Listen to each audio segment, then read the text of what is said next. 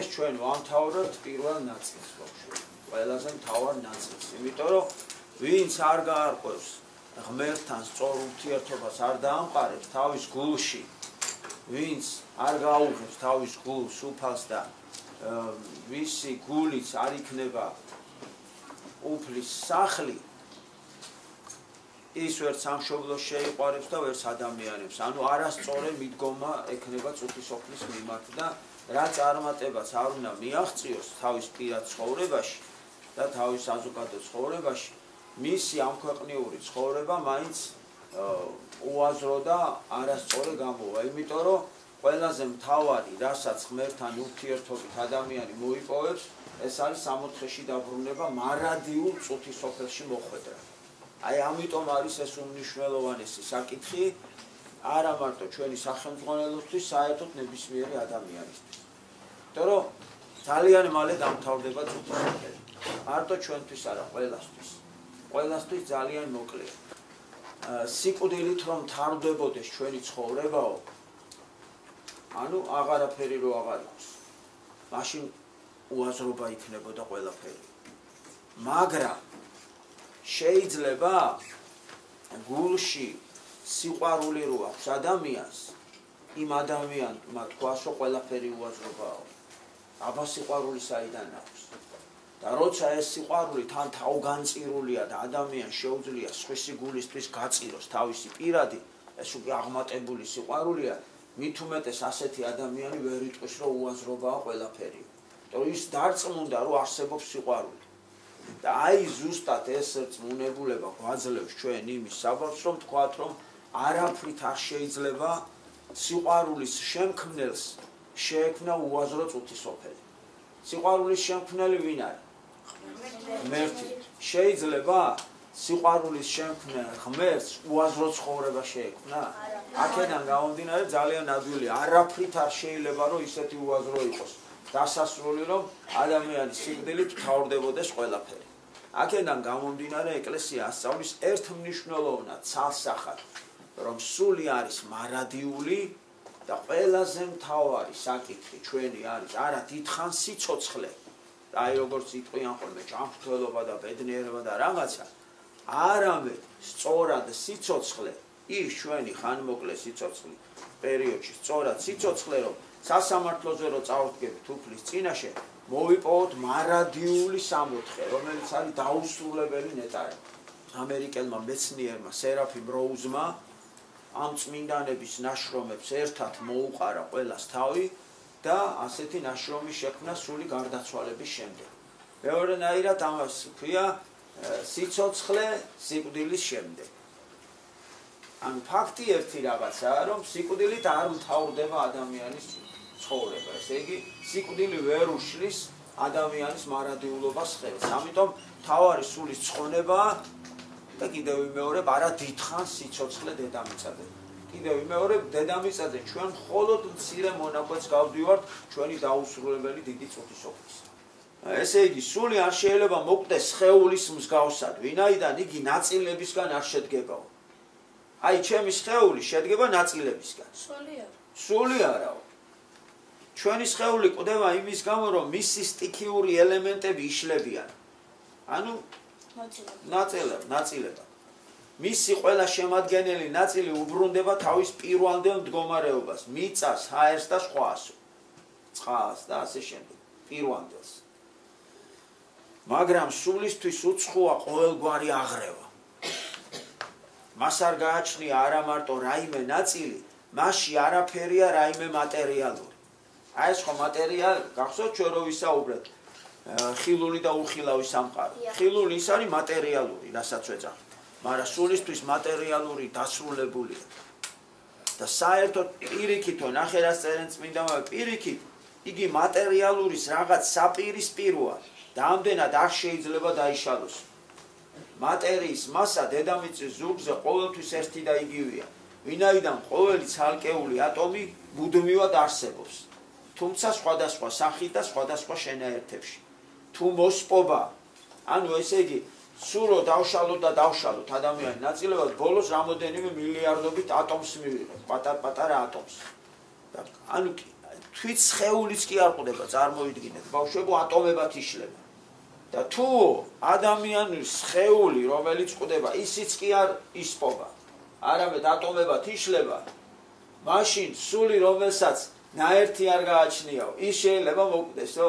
მიხვდით? აი იმდენად სხვადასხვა რაღაცაა ეს. და თან წარმოიდგინეთ, სხეულიც არ ყდება, იშლება უბრალოდ. მიხვდით? და ახლა ჩვენ ქართველებს ყავს ერთი ძალიან დიდი მეცნიერი ეპისკოპოსი გაბრიელ ქიქოძე, რომელიც იყო არაჩვეულებრივი მასწავლებელი და ბავშვებზე შეყვარებული ადამიანი. აი ესე ბავშვებს დაისვადა და მთელი თავის ცხოვრება ბავშვებს ასწავლიდა ამ ღვთაებრივ საიდუმლოებებს. და ერთი უდიდესი მეცნიერული ნაშრომი დაგვიტოვა მან. ყველაზე მთავარი და გადამწყვეტი თემა ზუსტად სულის მარადიულობაზე. თან სხვათაშორის თავისი სტუდენტობის დროს რუსეთში გამოსცა ეს ცდისეული ფსიქოლოგიის საფუძვლები, ასეთი სახელმძღვანელო და მთელი რუსეთი ფეხზე დადგა. ამიტომ ილია ჭავჭავაძემ რა თქვა, იცი მასზე? ეს იყო კაციო, რომელიც სარწმუნოებას ამეცნიერებდაო, მეცნიერებაში გადაყავდაო და მეცნიერებას ასარწმუნოებდაო. ყველაზე მაღალი საბუთიო სულის უკვდავებისაო, მან თქვა, ზნეობრივი საბუთიაო.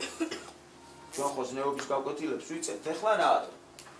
კარგად რომ დავაკვირდეთ ჩვენს წუთის სოფელს, ნახეთ რა ხდება. პატიოსანი და კეთილი ადამიანი თითქოს ვერ ხარობს ამ წუთის სოფელში. თითქოს დაჩაგრულია რო უკვე. და ის მაიმუნი ადამიანი, რომელიც იტყუება, აფერის რო ეძახით, ხო? ის ფულსაც შოულობს თავის მაიმუნობით, პატიოსან ხალხს ატყუებს კიდეც, ჩვენზე კარგად აცვიან, ჩვენზე კარგად ჭამს, ჩვენზე კაი სახლები აქვს, მანქანები, აგარაკები და შეიძლება ითქვას, რომ უკეთესად ცხოვრობს, ვიდრე პატიოსანი კაცი და აი მარტო ამის გამო მაინც უნდაო მიხვდესო ადამიანიო, რომ ღმერთი ამ უსამართლობას არ დაუშვებსო და მარტო ამით ამ დამთავრდება ჩვენი ცხოვრებაო და გარდაცვალების შემდეგო იმას აუცილებლად ზნეობრივი კანონი მოეთხოვებაო.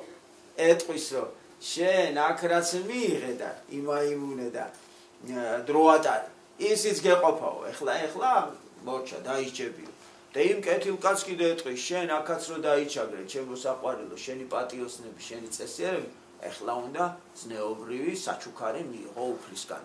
აი ყველაზე მეტათო გაბრიელი ამბობდა, მამა გაბრიელი, რომ ყველაზე მეტათო სულის მარადიულობა ზნეობრივ კანონში მსხალდებაო. ეს ცოტა უფრო მეცნიერული თემაა, მაგრამ მე მაინც მოგახსენეთ, არ გაუვარე ამ თემას. ეხლა კი ჩვენ უნდა დავიწყოთ მთავარი სწავლება, ესე იგი სული გარდაცვალების შემდეგ. მანამდე მინდა რომ ერთი ეპიზოდი მოგიყვეთ წმინდა გიორგის ცხოვრებიდან.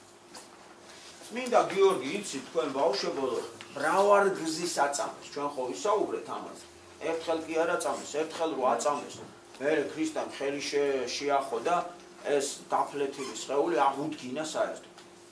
და იმის შემდეგ მრავალგზის კიდე აწამეს და მრავალგზის კიდე ქრისტე ეხმარებოდა და ამ ესე იგი დაჩეხილ ადამიანს ისევ უნებელს ხდიდა. და ერთხელაც დიოკლეტიანემ დაიბარა თავისთან ერთ-ერთზე შეხვდა. უთხრა, რომ შენო ჭკვიანი კაცი ხარო და მეო ძალიან მაღალ თანამდებობებს გთავაზობ. უარყავი შენი ღმერთი და ისევ ჩვენ სარწმუნოებაზე გადმოდიო. ამან უთხრა, არაო. იმიტომ რომ მეო ჩემი ქრისტე და ჩემი ღმერთიო მარადიულ სიცოცხლეს მთავაზობს.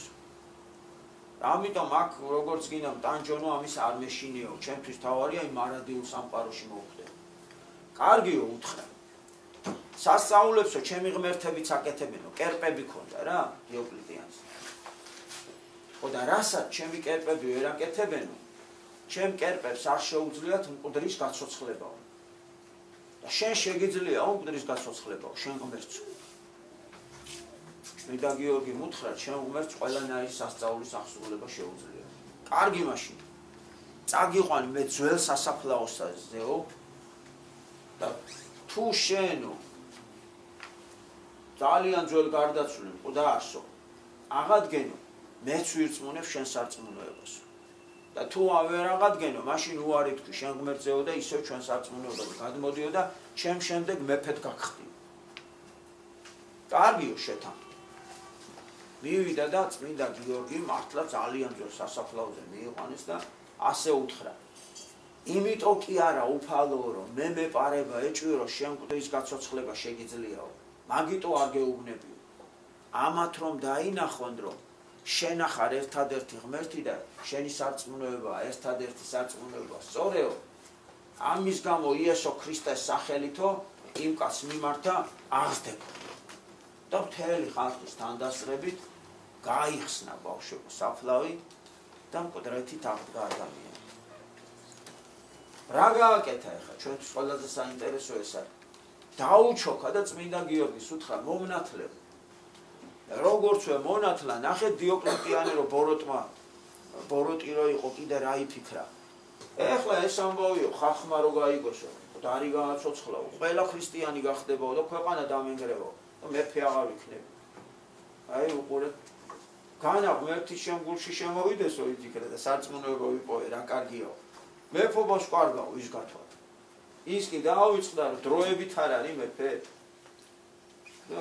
როდემდე იქნები მეფე ხო გარდაიცვლები მაინც და ასე უთხრა სასწრაფოდ ეს კაცი მოკალითო თორე ეს მკვდარად აღდგენილი ეს რო ნახონო აღმდგარი კაციო სულ ყველა ქრისტიანი გახდებაო და მივიდა და თავი მოკვეთა იმ მკვდრეთით აღმდგარ ადამიანს ნახეთ ახლა აბა ანდრია რას როგორ მეწოდება მეორეჯერ მოკვდა სიცოცხლეში აბა საწოდავია თუ გასახარებელია მისი მდგომარეობა აბა რატომ იმშოლო მოინათლა და რა მოხდა სინამდვილეში რა მოხდა სად იყო მანამდე ჯოჯოხეთში იყო ვინც არ ინათლება ჯოჯოხეთშია და რომ მოინათლები სამცხეში ანუ ესე იგი ნახეთ რა საიდუმლო შესრულდა კაცი იყო ჯოჯოხეთში აღადგინა ღმერთმა მოინათლა ბავშვი მოკვეთეს თავი და ჯოჯოხეთიდან გადავიდა სამოთხეში ეთყობა ისეთი სიკეთე ჰქონდა რაღაცა გაკეთებული რომ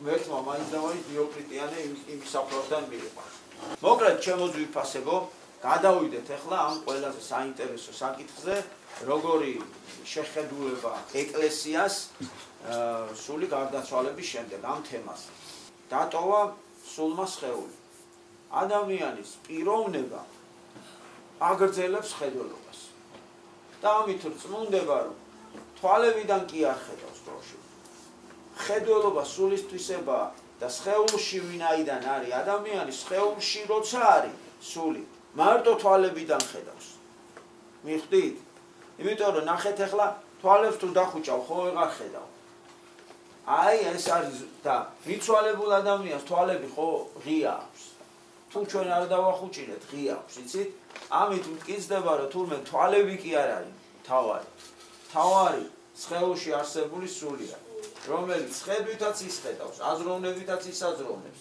პიროვნება და სიყვარულიც ის არის თვითონ და ეს ყველა თვისება რაც მე ჩამოგითვალეთ სულს მიყვება ანუ ის პიროვნება საყვარელო რასაც შენ წარმოედგენ მარადის უკვდავია და დაუსრულებელი გასაგებია არასდროს არ დამთავრდება შენი პიროვნება და ღმერთმა ასეთი შექმნა ადამიანი დატოვა სულმა სხეული და პირველი რაც უკვირს თავის გარდაცვლილ სხეულს ხედავს კაცო თუ აღარა ვარ და დავასრულე სიცოცხლე და დაოქრი ამ ქვეყანაზე და აღარა ვარ ისიც მეშინო და აბა ვინა ვარო ხედავ ამ ყველაფერს მაშინ აღარ უნდა ვხედავდე ხო ესე იგი აგრძელებს სიცოცხლეს და პირველი ეს რა თქმა უნდა სიხარული შემოდის და შემდეგ ვინც გარკვევს ამ ყველაფერში გაურკვევლობაშია გარკვეულწილად სული არის ჩვენი კეთილი ანგელოზი რომელიც ერთი წამითაც არტოვებს და აი ამ დროს მოგმართავს რომ საყვარელო ნუ ნერვიულობ შენ მარადიული ხარ შენი პიროვნება დაუსრულებელია და ამ ყველაფერს აგიხსნით რასაც ახლა ჩვენ საუბრობთ და აი პირველი განმარტებას ანგელოზი იძლევა რომ პირველი 2 დღე გარდაცვალებიდან სული არის თავისუფალი სადაც უნდა გადაადგილდება სადაც უნდა წავა სადაც უნდა წამოვა დედამიწას აი მაგალითად შეუძლია ამერიკაში წავიდეს მაგრამ ვიზა კი აღარ ჭირდება არც ბილეთი არ ჭირდება და არც თვითმფრინავი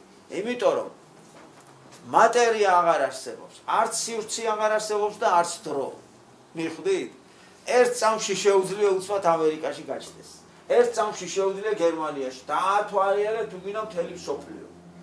თუ გინდა ფეხბურთის თამაშზე უცბად გადაფრინდები ესპანეთში, გინდა გადმოფრინდები ინგლისში, მაგრამ გამოცდილებით ასე ამბობენ, რომ მოგზაურობის და დათვალიერების სურვილი არავის აღარ უჩნდება თურმე.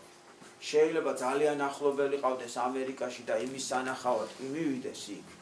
და თავისი მშობელი თუ თავისი ბებია თუ პაპა მოისურვილოს და გარკვეულწილად სიყვარული გამოხატოს მისდამი, მაგრამ ის რომ ეხლა წავიდეს და პარიზში ეიფელის კოშკი დაათვალიეროს, რატომღაც ეს ხო მატერიალურია, მატერიალური რასარგებელია მარადიული სულისთვის. არაფერი. ანუ ამის სურვილი არავის არ უჩნდება. ასე ამბობენ წმინდა მამები, რომ ძირითადათო ადამიანსო უნდაო თავის სხეულთან ყოფნაო. თუ დიდი ხნისაა თან ზოგი 80 და 80 წელი რომ ერთ სხეულში ხარ, იმ სხეულს თურმე ვეღარ ეშვება სულიო და ძირითადად უყვარს. თან თუ დავაკვირდებით, აი ძირითადად გარდაცვლილი ადამიანი თავის ახლობლების გარემოცვაში იმყოფება, ხო? თავის სახლში დააბრძანებენ, მისი ახლო ნათესავები იკრიბებიან, სულ მისთვის ძვირფასი ხალხი. ესე იგი, ორი დღე ვთქვით უკვე, სული თავისუფალია, გადაადგილდება სადაც უნდა, ანგელოზი გააფრთხილებს მესამე დღეს, რომ საზვერეების გავლის დღე გვაქვს, ძალიან რთული დღე გვაქვს, უნდა დავიმახსოვროთ ბავშვებო, მესამე დღე არის ძალიან რთული დღე. ახლა ასევე უნდა გამოთვლას სწორედ ვიცოდეთ, იმიტომ რომ ცხოვრების განმავლობაში ძალიან ბევრი ახლობელი გარდაეცვლება ხო ადამიანს და მათ სინამდვილეში ჩვენი დახმარება ჭირდება და ჩვენ კიდევ ტირი ვართ გაბმულად, ეს ტირილი მას არაფერში არ ადგება. ტირილი მარტო ჩვენ გვესმის აქ და იქ მას ვერ ეხმარება ტირილი. ამიტომ ჩვენ უნდა ვისწავლოთ სწორი მიდგომა ამ საკითხის მიმართ და როგორ დავეხმაროთ იმაზე ვიფიქროთ. აი მესამე დღეს ესე იგი დაახლოებით რა არის საზვერეები, როგორ გვასწავლიან წმინდა მამები. საზვერეები უნდა წარმოვიდგინოთ გრძელ გვირაბებად, ბნელი გვირაბები, რომელიც სავსე არის დემონებით, ანუ ბოროტი ყოფილი ანგელოზები. აი სიტყვაზე ავიღოთ ამპარტავნების საზვერე. ამპარტავნების საზვერე სავსეა ამპარტავნების დემონებით, რომელსაც თურმე ცხოვრებაში რაც კი ამპარტავნების ცოდვა ჩაგვიდენია, ყველაფერი ჩანიშნული აქვს. დიდი დავთრები აქვს ესეთი ფორმატები და თუ კი რაიმე ცოდვა ჩაგვიდენია ბავშვებო, იქ იწერენ ამადა ამ დღეს, ამადა ამ წუთს, ამადა ამ წამს სიტყვაზე აი ესა და ეს ამპარტავნების ცოდვა მიუწვით და ჩაწერილია. რომელზეც ჩვენ პასუხი უნდა გვაგებინოთ. ეხლა ნახე, შენ ანგელოზი არ გტოვებს პირველ რიგში. ანგელოზი თან დაყვება. ამ ვოროტებმა რა იციან, იცი, მოგონებაც იციან, აი დაგაბრალებენ რაღაცებს, ხო? აგირიო საყვარი. და შენი ანგელოზი ეუნება, არ გაუკეთებია, რატო ეუნებით? რა არ გაუკეთებია? ხან ნამდვილს ამობენ, ხან ტყუის და შენი ანგელოზი კი ყველაფერში გიცავს, მაგრამ ბოლოს მოიტანენ ამ დავთრებს, გახსნიან და თუ დაუმტკიცეს და წააკითხეს, რომ იქ წერია, შენი ანგელოზი უძლურია, რომ დაგეხმაროს. და უკვე უნდა პასუხი აგო შენ ჩადენილ ცოდვაზე. დავასრულოთ ჯერ თემა. ეხლა თუ ეხმარება რამე ადამიანს. აი თქვათ ჩავიდინე ჩემი სიცოცხლის განმავლობაში 1000 ამპარტავნების ცოდვა. ამ 1000-დან ახსარებაში თუ თქვი 1000-ვე იქ დავთხრიდან ყველა ჩემი ახსარებაში ნათქვამი ცოდვა წაიშლება ღვთაებრივი საშრელით ბავშვი. და ბოროტები ერთმანეთს დაუწყებენ ჭუბს, რატო არ ჩაწერე? ჩაუწერე, აბა სად ჩაწერე, თუ ჩაწერე, წამაკითხე ერთი სად არის და სანამ ისინი დაირევიან ერთმანეთს გააშენონ და წამოხვი და გამოასწრო. ესე იგი პირველი რაც ჩვენის ადამიანს ჩვენ არაერთხელ ვთქვით, რომ ეს არის ახსარება, რომელიც არის ჩვენი ჩადენილი ცოდვების გაწმენდა. ამიტომ რაც არ უნდა ცოდვილი იყოს ადამიანი, რაც არ უნდა უამრავი ცოდვა ჰქონდეს, თუ ყველაფერს ახსარებაში ამბობს, რო გარდაიცვლება თითს ვერავინ დააკარებს და აი მარტო აღსარება გადაარჩენს და გაიყვანს ესე იგი სამოთხის გზამდე ადამიანს იმდენად მაგარი აღსარების ჩაბარება. აი სიტყვაზე კეთილია ძალიან, ეზიარება კიდეც, რას არ აკეთებს, მაგრამ აღსარებას არ აბარებს, ხო? არის ასე ყველანაირი ადამიანი. მას მაინც პასუხი უნდა აგებინონ.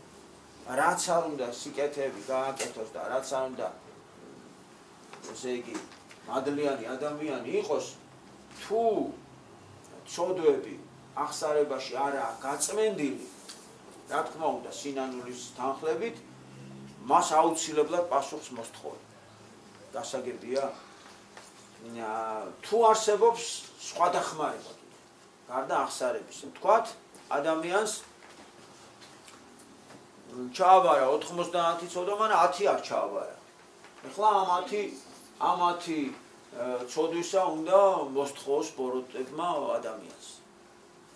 და არსებობს ასეთი კიდევ ერთი დახმარების ფორმა, ეს არის, როდესაც ადამიანზე ლოცულობენ. აი, რატო არის ეკლესია ძლიერი? ეკლესიაში რო ადამიანი გარდაიცვლება, მთელი ეკლესია იკრიბება და ერთიანად იწყებენ მასზე ლოცვას ბავშვი. და ყველაზე მაგარი დახმარება, ადრეც მithქვამთ და ეხლაც ვიძახი, ეს არის წირვა ლოცვაზე აღსრულებული ლოცვები. რომელზე ძლიერიც არაფერი არ არის.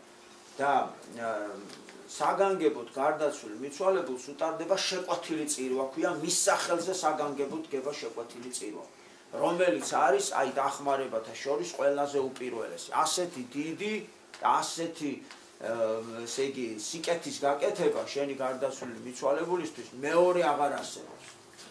ამაზე დიდი არაფერი არ არის, დავიმახსოვროთ. ამიტომ ძალიან კარგი იქნება თუ ძველ ქართულ ტრადიციას დაუბრუნდებით და მესამე დღეს აუცილებლად შეკვეთილ წირვას აღავლენ ჩვენ ძალიან ახლობელ ადამიანს.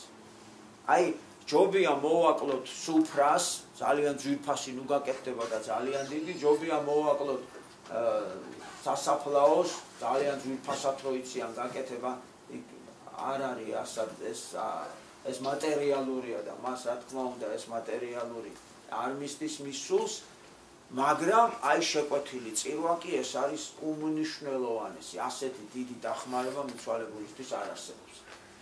და არსებობს სალმუნის კითხვა, იცით ხო, სალმუნი ესეთი წიგნები არის, რომელმაც ერთ-ერთმა ძალიან წმინდა მეფემ, დავით მეფსალმუნემ პირდაპირ აი ვედრება უფლის წინაშე ვედრება დაწერა ლოცვად და კანონებია, 20 კანონი არსებობს.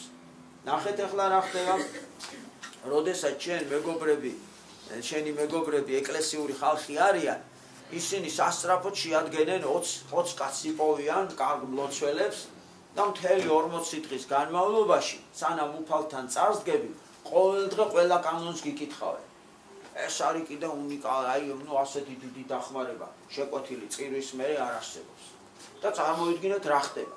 თქვათ, იმ 10 ცოდვისა უკვე ისე მოკითხეს ბოროტებმა, რომ ვეღარ გამართლებს, ვეღარ გეხმარება შენი ანგელოზი და უკვე საშიშროება იქნება იმისა, რომ ბოროტებმა წარიტაცონ და დატანჯონ საბოლოოდ ეს ადამიანის სული. აი ამ დროს თუ ჩვენ ფსალმუნებს ვკითხულობთ, ზეციდან ეშვებიან ფსალმუნის ანგელოზები ეგრეთ წოდებული ღვთაებრივი ცოცხებით, რომელიც პირდაპირ მივლენ ამ საზვერეში და ამ ბოროტ დემონებს ასე გავენ პირდაპირ. და თითს ვერავინ გადებს, ბავშვებო, ისე გადიხარ მთელ საზვერეს.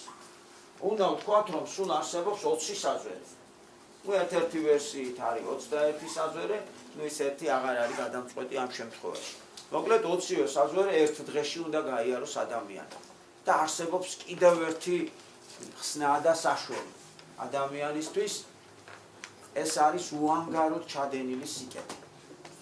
აი თქვათ ანდრია დედიკომ გააგზავნა მაღაზიაში 10 ლარიანი მისცა და უთხრა რომ ზეთი იყიდე, პური იყიდე, კვერცხი იყიდე და ხუნტა რას დაგრჩებაო, შენ რაც გინდა ის იყიდეო. ანდრიას დარჩა 3 ლარი, თქვათ რა. იყიდა ყველაფერი 3 ლარი და ეხა ფიქრობს რა იყიდოს და ამ დროს მოვიდა ვიღაცა მათხოვარი ბიჭი და ეუბნება რომ მოიტაო რა, პური ვერ მიყიდიაო და დამეხმარეო. ხა შენი ანგელოზი გაწვდის სააზრს. რომ დაეხმარე საყვარელო, ეხლა სამლარად რა უნდა იყიდო შენ და იმას კიდე იქნება მართლა პურის ფული არა აქვს. მაგრამ ასევე ის ბოროტი ხო არ განელებს თავს, ის კიდე რა უნდა დაეხმარო, წავა და დალევს და ფულის მეტი რა აქვს და აგენახე რამ ხელა ჯიბი აქვს, ფული უყრია და რა მიხდი, ადამიანი სულ ამ ორი აზრის ჭიდილშია.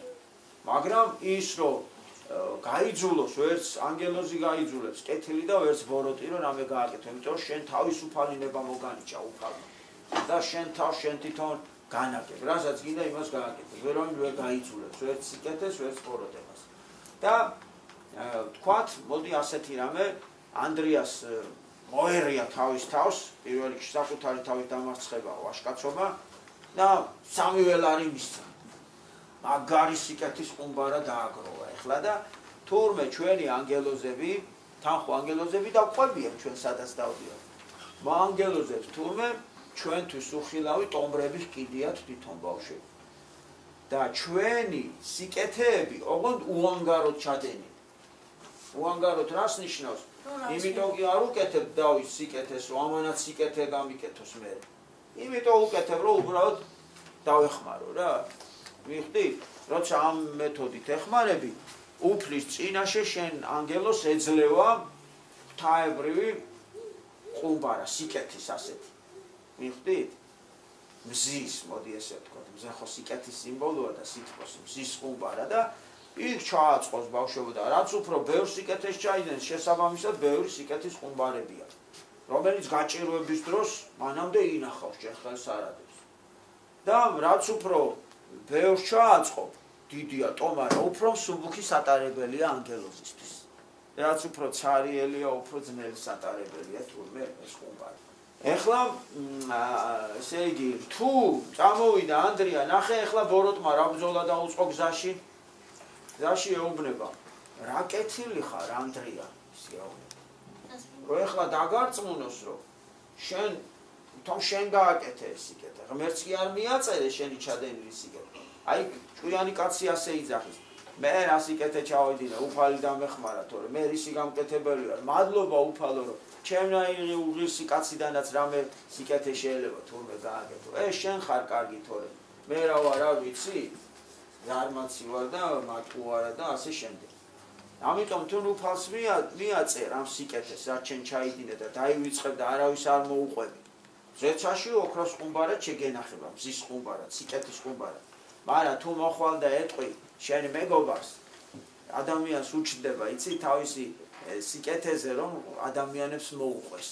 დაულოკებელი სურვილი უჩნდება თავისი კარგი საქციელი რომ სხვას მოუყვეს. ეს იმიტომ რომ ბოროტი არ გასვენებს, გეუბნება მოუყევი, დაურეკე, რა მოგასვენებს, ქალები იმიტომ ვერ ისვენება, თავის დაქარს დაურეკავენ და ჭორავენ, მე ისე ეს გავაკეთე, ის გავაკეთე და ამაზე უყვარს თავის კეთილ საქმეზე მოყოლა. და სინამდვილეში გვატყუებენ, იცი? და ის რა თქმა უნდა შეგაქებს, ხო მეგობარი, მე რა კეთილი ხარ, გოგო გეტყვის და რავდი და მე კეთილი სახელს დაგარქმევენ და გამოაცხადებენ, აი, დემეტრე ასეთი კეთილი ბიჭია, კლასში ყველაზე კეთილი და უფალთან რომ მიხვალ. ის ოქროები გაგიქრება საყვარელო და მე რა უფალს ეტყვი, შენ რა უსამართლო ყოფილ ხარ უფალო, ჩემი სიკეთის ყუმარები რა უყავთ და მაშინ უფალი მოგიგებს. ჩემო საყვარელო, ბარბარე, შენ იმ სიკეთეებზე რო გააკეთე, კი არ დამიწყებია, მაგრამ დედამიწაზე მადლობა მოგიხადეს? კი, მომიხადეს, აი, სუფრაზე გამოაცხადეს ნათესავებთან, რომ კეთილია. თუ მოგიხადეს, მაშინ გაგიქრებოდა საყვარელო. და თუ არავის არ მოუყევი შენ სიკეთეზე, მაშინ შეგენახება. გასაგებია? ესე იგი, ყურადღებით უნდა ვიყოთ ამაზე. თუ მეგობარი გვეტყვის, რომ აი, არის ის რა გააკეთოს და ამ დროს მოუყვები შენ ამბავს, აი ეს მე ესე გავაკეთე და იმიტომ რომ ზეცაში მინდა რომ ესეთი ყუმბარები არსებობს და შენ უფალმა ხო იცის გულში რასაც ფიქრობ. თუ მართლა სწავლების გამო უყვები ამ ამბავს და არა იმის გამო რომ შეგაქონდრო შენ კეთილი ხარ, მაშინ არ გაგიქრება. მიხდი? თუ გინდა რომ ასწავლო რომ კეთილი როგორ გააკეთოს, მიხდი? მაშინ შეგენახება ის ყუმბარა ზეცაში. მაგრამ თუ იმიტომ უყვები, რომ გულში ფიქრობ რომ გაიგონ ერთი რა კეთილი ვარ. ხო და აი როცა მაგრამ უფალს ხო ვერ მოატყუებს საყვარელო უფალი შენს გულშია და რასაც ფიქრობ იცის ანუ მიმიხვდით რა შემთხვევაში შეგვენახება ის ოქროს ყუმბარები მოკლედ მოდი ასე დავუშვათ კაი ვარიანტი რომ გადალახა ყველა საზვერე მესამე დღეს და როგორც იქნა ამოისუნთქა თან ერთ დღეში უნდა გადალახოს ესეთი ძნელია მეოთხე დღეს ხო ანგელოზმა უთხრა ეხა ჩემო საყვარელო კაი დღეები გვაქვს წინ 6 დღე მოგვიწევს დათვარიელება ცათა სასუფეველში სადაც მართლები არიან და კეთილები ყველა იცით ვის ვნახავთ იქ ჩვენ დიდ წმინდანებს დავით აღმაშენებელს თამარ მეფეს ვნახავთ ქეთევან წამებულს წმინდა ნინოს ყველას ვნახავთ იქიცით რა ხდება ბავშვებო ყველა სნობს ყველა ერთმანეთს სახელებით მიმართავენ მხოლოდ იქ ბარბარე 1000-ია მაგრამ ყველა იცის შენ რომელი ბარბარე ხარ და ის რომელი ბარბარეა გასაგებია ახლა ნახე კიდე ერთი საინტერესო რა არის სიტყვაზე პაპის პაპა სად უნახავს ხო დემეტრეს არ უნახავს იქ ოღონდ ყველა სნობს თავის პაპის პაპას კი არა 7, 10 და 20-ის წინათაობას ყველა სნობს და თან იციან რომ ეს ჩვენი დემეტრია ისინიც ყველა სნობენ შენც იცი რომ ეს შენი პაპები და შენი ბებოები და შენი აბა ეს საოცარი შეხვედრებია ბავშვები ანუ ყველა გამართლებულ ადამიანს ნახავ და კიდევ ვიმეორებ ყველას ცნობს იქ ასე დასრულდება 6 დღე შენი მოგზაურობა ცათა სასუფეველში და დავიმახსოვროთ რომ მე-9 დღეც არის მძიმე დღე ესე იგი ჯერ მე-3 დღე ხო ვთქვით და შეკვეთილი წირვა არის გადასარევი მე-9 დღესაც შეკვეთილი წირვა არის გადასარევი ნუ ზოგი შეკვეთილ წირვას ვერ უტარებს მაგრამ სულის მოსახსენებელ პანაშვიდებს უხდიან და ესეც რა თქმა უნდა ძალიან კარგია და ვისაც საშუალება აქვს და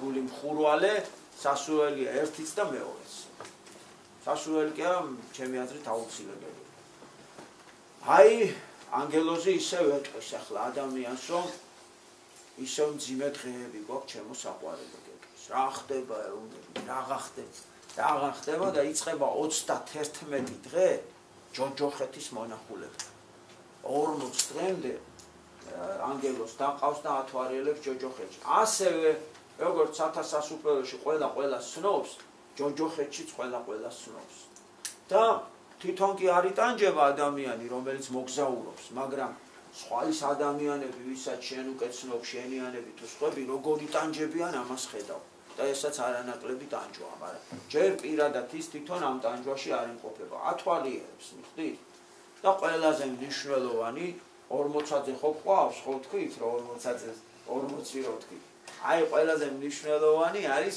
ადამიანის გარდაცვალებიდან მე-40 დღე ყველაზე მნიშვნელოვანი დღე არის ეს ადამიანის ცხოვრებაში რადგანაც ის უნდა წასდგეს იმის წინაშე ვინც სამყარო შექმნა ვინც პირადად შენ შეგქმნა საყვარელო ვინც შენი გულისთვის ჯვარზე გაეკრა და შენი ყველა ცოდვა მიალურსმა ჯვარზე შენი გულისთვის ყოველ წირვა ლოცვაზე ღვინოს და პურს გადააქცევს თავის სისხლად და ხორცად და გეუბნება და შენს გულის კარებზე აკაკუნებს ზარის დარეკვის სახით რომ გამიღე კარები საყვარელო მოდი შემჭამე რომ მე შენში შევიდე რომ მე დაგიამო ცოდვებით ტკივილებით რომ მე შვიდობა და სიყვარული მოგანიჭო რომ შემდეგ შესაძლებელი გქონდეს და თავარი ცხოვრების აზრისი ამოცანა ამოხსნა წუთისოფლის რომ დაიბრუნო დაკარგული სამოთხე ამიტომაც ჩვენ თქვით და კიდევ ვიმეორებ ქართულმა ენამ ეს საიდუმლო იცის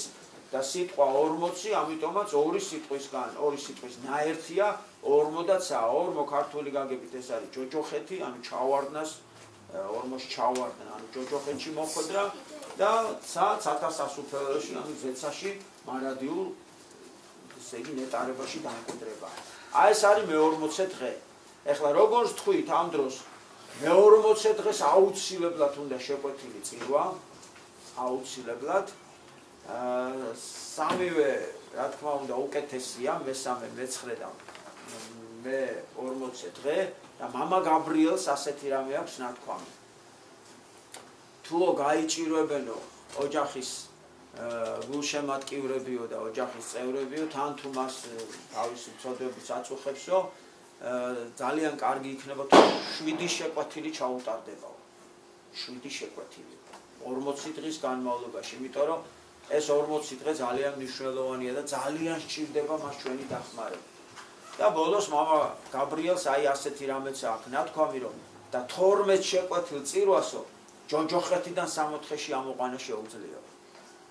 მამა გაბრიელ ჩვენ უგებაც ესე აქვს ნათქვამი. და მეორედ მოსვლა როგორ ხდება? რა არის თვითონ ცნება მეორედ მოსვლა? ქრისტე რომ დაიბადა ჩვენსავით დედის მუცლიდან, ოღონდ ნახეთ ამოცანასავით. თუ შენ არ გამოიკულიე საყვარელ, ხა თქვენ აქ რატომ მოგიყვანათ მშობლებმა? თქვენ ფაქტობრივად უკვე იწყებთ კვლევას. თქვენში იპოვოთ ღმერთი. ეხლა შობაზე ქრისტე დაიბადება, მაგრამ შენში თუ დაიბადება, ბარბარე, ესაა მთავარი ამ შობას. შენში უნდა დაიბადოს, გულში ესაა მთავარი. წირვაზე ყველა დგება, მაგრამ გულში უნდა დაიბადოს ის ღმერთი, ეს სულ სხვა განცდაა. ის თუ არ იკვლია და შენი თავი არ აიძულე, როგორ გააკეთებ კარგს?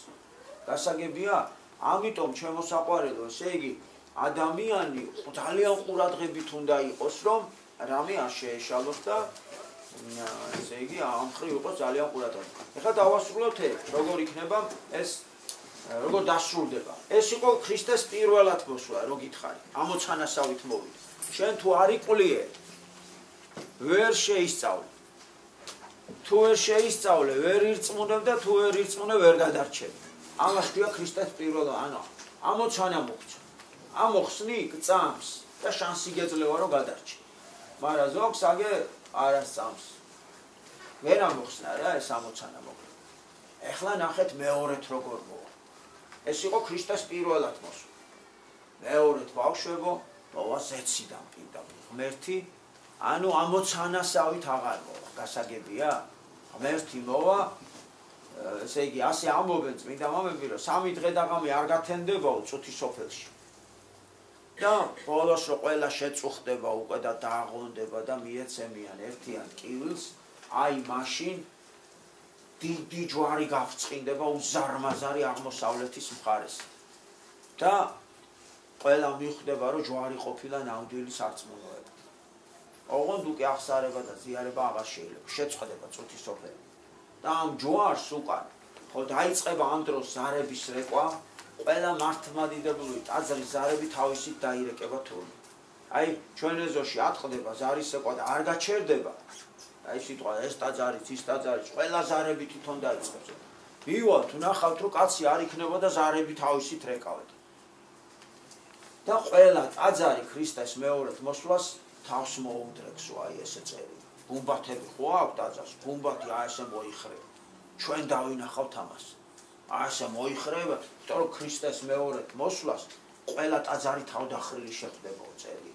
და აღმოსავლეთით წამოვა იესო ქრისტე უკვე განდიდებული ზეცაში, ამას ქვია მეორედ მოსვლა და დასრულდება წუთის სოფელი ამ. ეხლა ნახე რა წერია სასიხარულო. აი ამ დროს ქრისტე რომ მეორედ მოვა, ყველა ადამიანი 1000 წლის წინ გარდაცვლილი, 2000 წლის წინ გარდაცვლილი და 3000 წლის წინ გარდაცვლილი, ყველა ადამიანი თავისი საფლავიდან მდრექით აღსდგება. ანუ ის სული დაუბრუნდება საფლავს, აღადგენს უფალი აი ამ სხეულით, როგორიც ეხლა გვაქვს, აღადგენს სრულად, არაფერი არ დააკლდება და აი ფაქტობრივად ხო, ვინც ადამიანები ცოცხლები იქნებიან, ისინი სიკვდილს აღარ ნახავენ. აი თქვა ჩვენ დროს მოხდა რა მეორე. ჩვენ აღარ კი არ მოვკვდებით და მე გავცოცხლდებით და საფლავში. პირდაპირ ვიხილავთ ამ ყველაფერს, მაგრამ ეს სხეული იქნება უკვე სხვანაირი. აი ეხლა ხო ამ სხეულს ცივა, წყურია, შია, ტკივა ხო? იმ სხეულს ეს თვისებები არ ექნება. სხვანაირი სხეული. ესეთივე ფორმის იქნება ყველანაირი, მაგრამ სხვანაირი ესე იგი თვისებები ექნება. მიხვდით? ყველა 33 წლის აღდგება, ყველა იმიტომ რომ კიდევ ვიმეორებ, აღარ იქნება ასაკი და ეს ამას ნიშნავს, რომ ყველა თანასწორი და ერთნაირი ასაკის იქნება, აღარ იქნება მატერია და აღარ იქნება სივრცე. ანუ სხვა განზომილებაში დაიწყება ეს ყველაფერი სიცოცხლე. ეხლა ვინც სათასასუფეველშია, ეს ნიშნავს, რომ გამართლებულები არიან. ისინი იესო ქრისტესთან ერთად გაიღება 64-ის კარი და ყველა გამართლებული შევა 64-ის კარში. ანუ 64 უკვე სრული ნეტარებაა. სათასასუფეველი ნეტარებაა, მაგრამ სრული არ არის.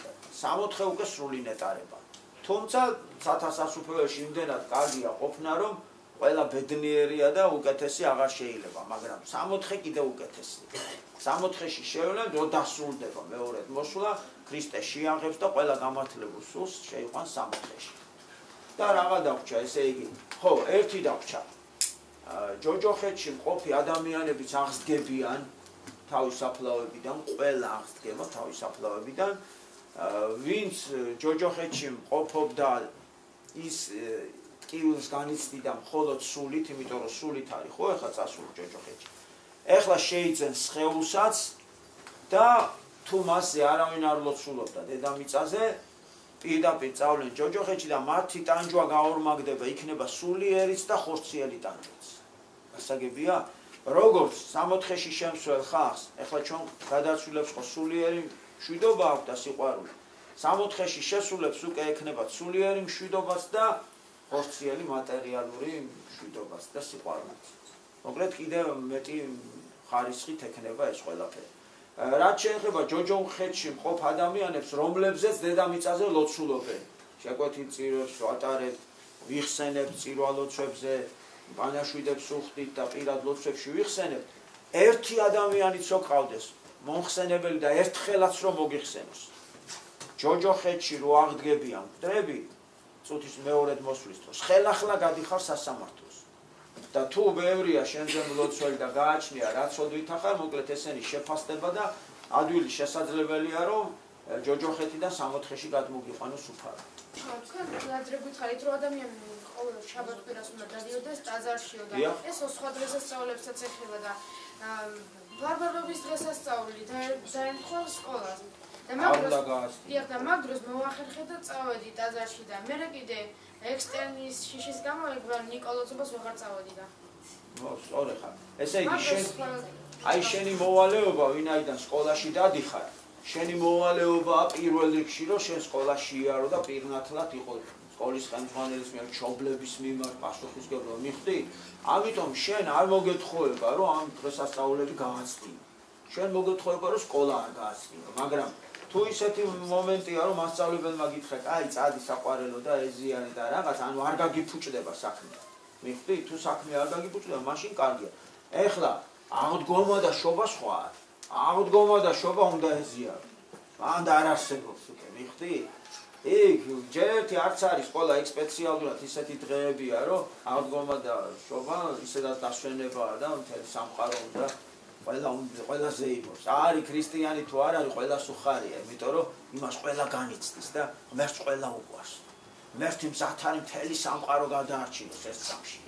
და ჩვენ არ მივდივართ თორე ნებისმიერ ადამიანის მისაღებად და გადასარჩენად მზად არის უფალი. მაგიტოა რომ ყველასთვის გაეკრათ ვას. ეს არის ვაჟაფშაველამ ნახე როგორ თქვა ბავშვებო. წამს მარად მიწამებია მუდმივ სიცოცხლეს სულისა, კარგისა, ქვეყნის მოყვარის, ქვეყნის ბედისგან წყლულისა, წამს ფერფლნი კარგის გულისა, ქარმ რომ გაფანტოს ხმელა და თვითოში მაინც ემთება ტიალ სურვილი ცხელა და ავის მჩაგვრელად კეთილის მუდამ იქნება მცველა და ბეჩავის გაჭირვებულის მომხმარე მეშულად ხსნელა და კარგ გულს არ აღკლავს ბუნება, თან დააქვს ძველის ძველად. აბა რა გავიგეთ, რა თქვა ვაჟაფშაველა? რას ამბობს ვაჟაფშაველა? როგორი არისო სულიო? მარადიული და ის არ კვდება. ყოჩახ საყვარელი. ესე იგი, მე მაინც ვაჟაფშაველა იმდენად დიდი ქართველია, რომ ესე იგი ეს ფრაზა შევიტანე. აქ რომ ვიცოდეთ, რომ ჩვენ რასაც სწავლობთ, ეს ჩვენი დიდი მგოსნები ყველა თავის ნაწარმოებში ამას დებენ და ამით ერთგვარი ისხდება.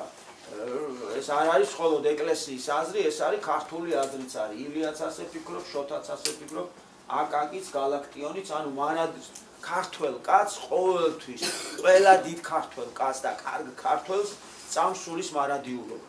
სხვანაირად ყველაფერი ნოლია, დაიმახსოვრე. აბა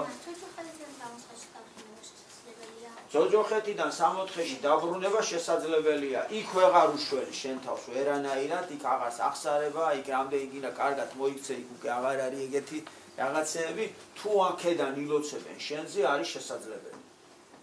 დავით გურამიშვილზე აი შეიძლება ითქვას, რომ მართლმადიდებლურ სწავლებაში ასეთი ბრძენი პოეტი არ არსებობს დედამიწის ზურგზე, შეიძლება ითქვას და ნახეთ ამ ბრძენმა კაცმა რა თქვა. აღარაფერი თქვენგან არ მინდაო, არც სახელიო, არც კაი საფლავი, არაფერიო. ანდერძის დაგვიდო ბავშვებო ასეთი. წირვა ლოცვა ჩამიტარეთ.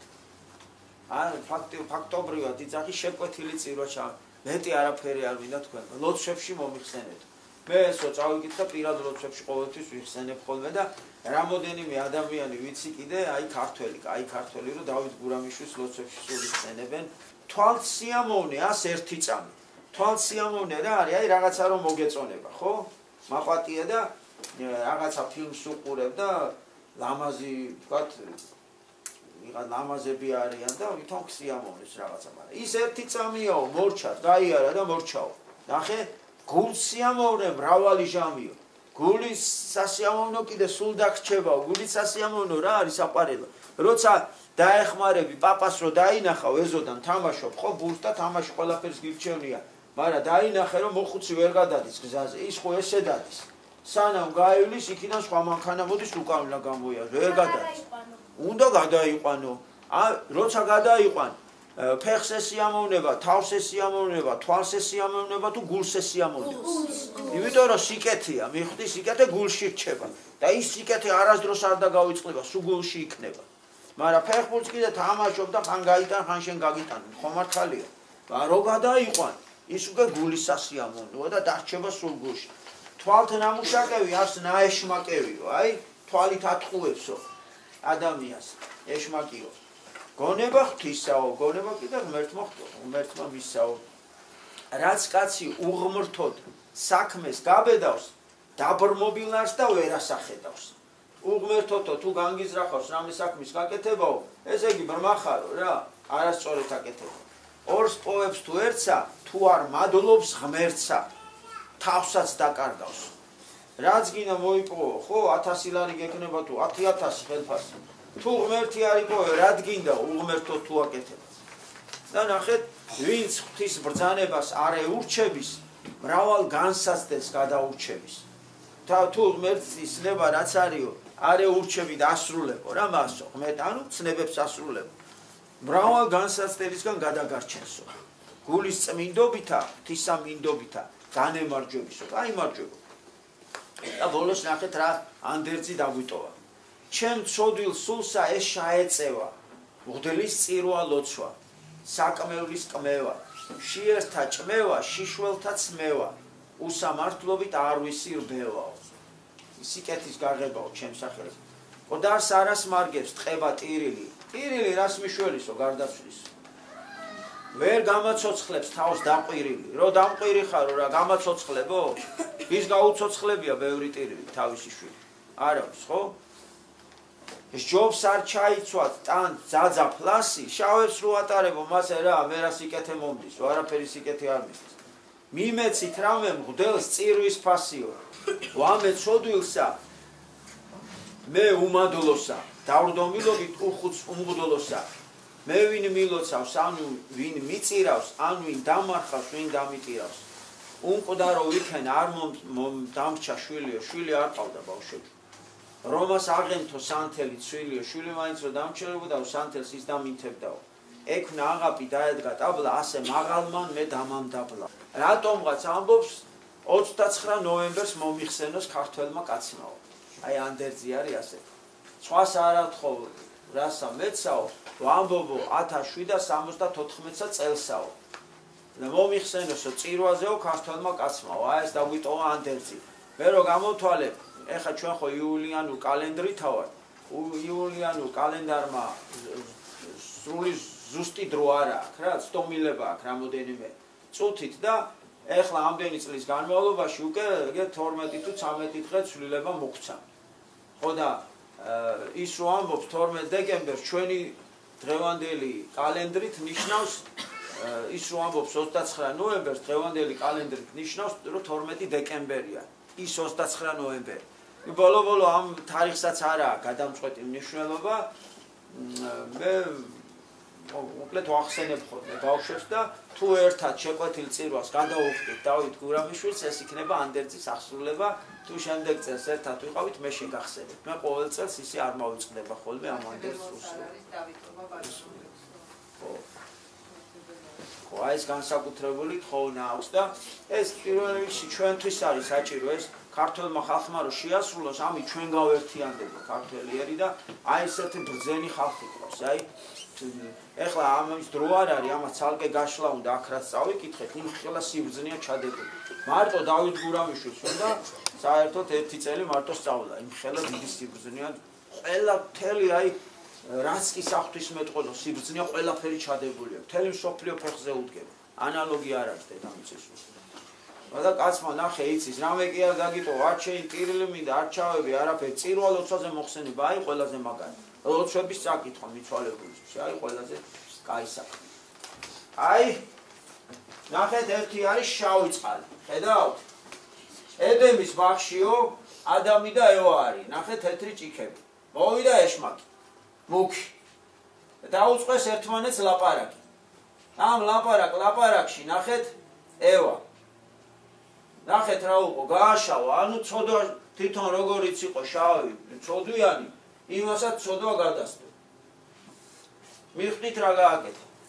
ეხლა ევა მოვიდა ადამთან. ადამი ხო ჯერ უცოდველია. ეხლა დაუწყო რაღაცეები ესაუბრა, მერე ადამაც ესაუბრა, იმან ესაუბრა, ამან ესაუბრა და ურთიერთობაში რა მოუვიდა იმასაც? ცოდვილი. ისიც ცოდვილი გახდა. ნახეთ ეშმაკმა რა უყო ადამი. აი ესე მიდიოდა ყველა ჯოჯოხეთში, ეშმაკმა რა გვიყო, ეგე? ეხლა მოვიდა იესო ქრისტე. თეთრი.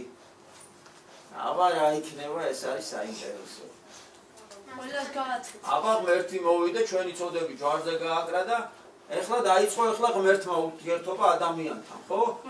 ხო გითხარით, ლოცვით იწყება, არხვით იწყება, აღსარება, ზიარებით იწყება, ცნებების დაცვით, ეს არის ქრისტე. ახლა ჯერ ნახე ადამიანი ეუბნება, ხო ლოცვით იწყება, ხო რა მნიშვნელობა? ნახეთ? აი ხო. რა არის ქრისტე? აი გაწმინდა სულ. ამან გინა ესეც ეუბნება ადამიანიც, მაგრამ ეხლა უყურე. გაწმენდილმა უკვე ქრისტიანი რო დაელაპარაკება არა ქრისტიანს, რა მოსდის არა ქრისტიანს? გაქრისტიანდა. მიხდით, ანუ ღმერთი მასში შედის. და ნახეთ, აი ღმერთმა სულ ყველა აი ეს რა კარგად არის ახსნილი. ეხლა ნახე მოვიდა ეშმაკი უკვე ქრისტიან ადამიანთან. რა მოსდის ეშმაკს? ვეღარაფერს გაკლებს, საყვარელო, შენში ღმერთია, რა უნდა დაგაკლოს? და რა მოსდის? მარცხ ხდება და ქრება საერთოდ ვერაფერს ვეღარ გაკლებს. აი რა არის ღმერთი. ვის გულშიც ღმერთი შევა, ის უკვე გამარჯვებულია. ვერა მთელი ეშმაკები რო დაგესვინონ, ვერაფერს ვეღარ დაგიშავენ.